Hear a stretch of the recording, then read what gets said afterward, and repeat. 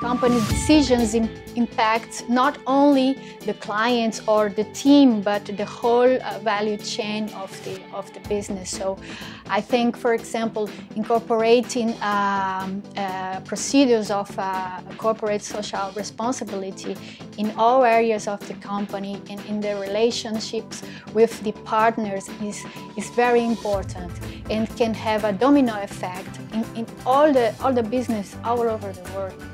When I started with the Gemba, my goal was to obtain knowledge about what is a company, how to run a company, to have criteria to make decisions in the company. So for sure I get all this information, but I always say that I got much more than that. You know? I think the EADA humanistic approach is something that definitely influenced my style in leadership.